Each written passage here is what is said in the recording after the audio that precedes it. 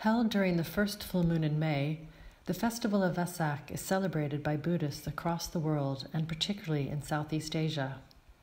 Vesak is considered the most important day in the Buddhist calendar, as three major events in the life of Buddha took place on this day: his birth, enlightenment, and death.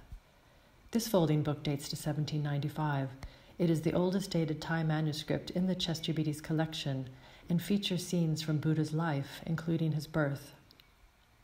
Queen Mahamaya dreamt that a white elephant entered her womb from her right side.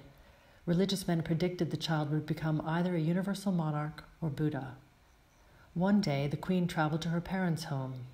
On the way, she stopped to rest in a park. Holding the branch of a sala tree, she gave birth to a son, the Buddha to be Prince Siddhartha, here shown as a tiny golden baby. This late 19th century Thai folding book also shows scenes from Buddha's life. These paintings depict episodes from his enlightenment. Prince Siddhartha vowed to remain seated under the Bodhi tree until he attained perfect knowledge. Here on the left, a grass cutter gives him bundles of grass on which to sit. On the right, he is attacked by the evil Mara and his army, but with the aid of the earth goddess, he defeats them. Free from distraction, Prince Siddhartha achieves enlightenment and becomes Buddha. Buddha's final illness and death, or parinirvana, are usually depicted with an image of Buddha reclining, such as this image at Wat Lokaya Sutta.